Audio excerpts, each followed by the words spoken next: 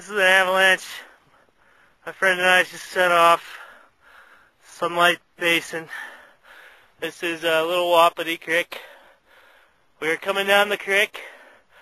My buddy side hilled right in front of you here from the creek bed, and he set it off. I was about 100 yards behind him, and he made it out. He's lucky. And I watched the whole thing happen from right over there, and that's scary. Gets your blood pumping. We didn't even climb anything. We knew the avalanche danger was high, and just riding through the creek bed here, we set it off. So yeah, and it goes all the way down to the creek, down the creek right here, Little Wapati, and you can see the crown is up there.